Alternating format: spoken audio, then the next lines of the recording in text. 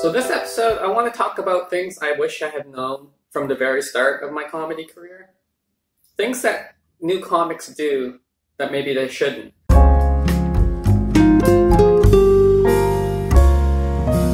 the first thing is that a lot of new comics think that they have to do new material every time they go on stage. You know, they come up with 7 minutes, they do their open mic, and they're like, okay, some of that went pretty well. Time to throw it all away and do another 7. And they keep on trying to have new material every single time.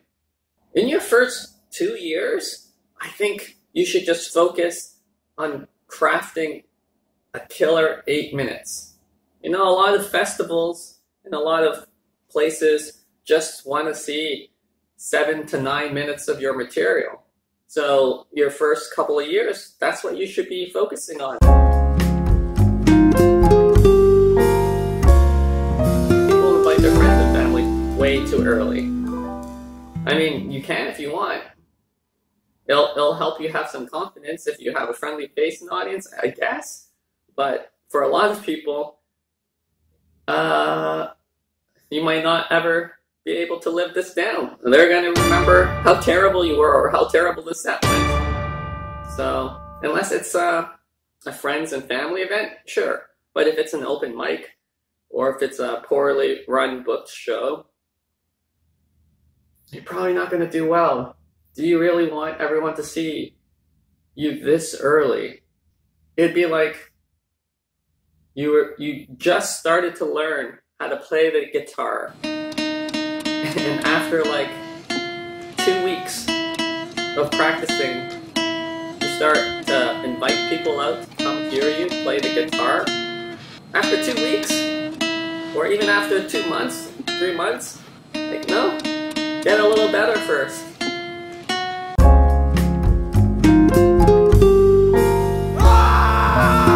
think one of the biggest mistakes that a lot new comics fall into, and I was guilty of this, was trying to be too shocking or dirty, or, you know, just trying to emulate the comics that made us laugh really hard. So then you try to push the boundaries yourself, and you don't have the skill yet to understand how to not make the audience feel awkward as you're talking about these difficult tightrope walking premises. And it just goes really bad. Sometimes you'll just hear new comics go shocking, and that's all it is. It's just them saying things that you just normally don't hear in conversations. And it's shocking, but there's no insight to it. There's no twist. There's nothing funny. You are given a very specific amount of time. You can go under it. That's not a problem, but do not go over. It's a very tightly run ship. If you go over, someone else is not going to have as much time. And everyone's getting so little time already. So by going over your time, you're being very, very selfish.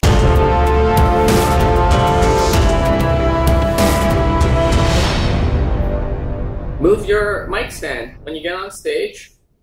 Unless you're keeping the mic in the stand, why is it there in front of you as a barrier between you and the audience?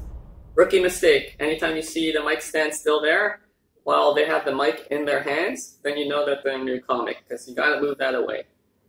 Another mic thing that new comics do is they're expressing themselves with both hands, right? So they're used to doing and talking like this, but their voice is gonna go in and out.